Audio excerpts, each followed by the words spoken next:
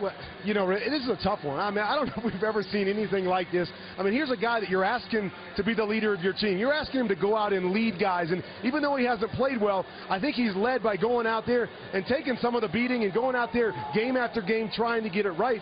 But now there's all this speculation off the field about him or in the locker room.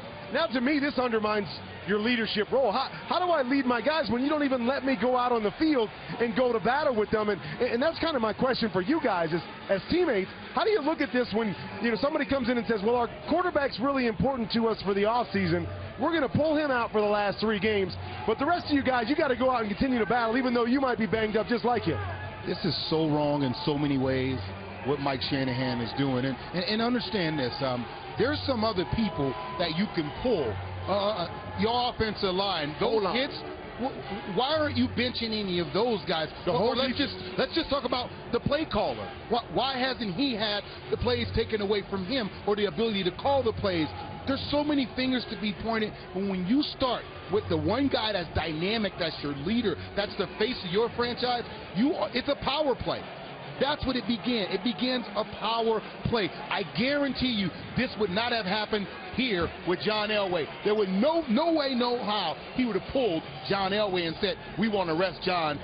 You know, we don't want to get him hurt. Well, let's throw a couple things out there and let the people take a pick. You could be auditioning Kirk Cousins. You need picks. You lost some picks. Say that then. You lost some picks. Okay. Secondly, RG3 needed a little humble pie. We all know what's happening behind the curtains. Some of his teammates on the team say he got a little bit beside himself in his fame. He may need a little humble pie. No one's saying nothing about this defense, who is horrible. Let's not put all this stuff on Kyle Shanahan or RG3 or the special team. This defense giving up 31 a game. I got to get 32 just to stay in the game. Let's get that straight.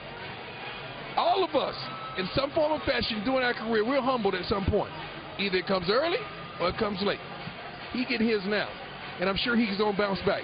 I don't think Mike Shanahan would be so vindictive and indicative to take this out on his kid just to prove a point. You know, I've always spoke highly and thought highly of Mike Shanahan. Check the tapes, go back as far as you want.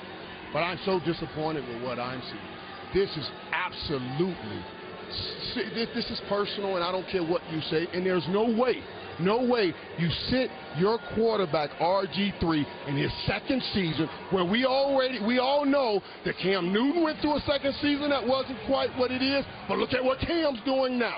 It is amazing to me. And here's something nobody's talking about. This is the third person that Mike Shanahan has had an issue with that was a star player for the Washington Redskins. I understand coaches come in and they want to grab control, and they usually go after a star player to get control. He with Donovan, Albert Hainsworth, say what you will, and now RG3. RG3 is handling it best he can. Donovan said something like this was going to go down. So I'm not giving Mike Shanahan a pass when somebody predicted what's happening right now to this young man. You are tearing him down. I doubt that any man can come back from this, walking around 3 weeks around these guys that you have to lead. And I don't want to hear about teammates either time. I understand that. We understand as teammates and players, quarterbacks do get special treatment. You don't see people arguing when Peyton Manning gets it or Tom Brady gets it. I don't want you arguing when this kid gets it. He's the quarterback, and the rest of us brothers have to understand that and treat him as such. I got an issue with all of them. Manning and Tom Brady won a Super Bowl. Yeah, and you got to give this kid, he's only in his second year, time to get there and win a Super Bowl. And he'll never do it with this. We're not saying that the guy is wrong. We're saying that RG3 hadn't been playing well. Maybe he needed to take a step back. I'm not saying Shanahan is right. It could be a multiplicity of reasons. We're not behind the curtain. We don't know what all has transpired. You think they could do this to Andrew Luck? Let me ask you that. The one you thing think about they could do this to Luck? Give me a yes or no. The one thing about it is this. If it's based on play, I don't think any of Luck's teammates would ever come out against him either. If this is based on play, and you know what? If this was based on play, then guess what?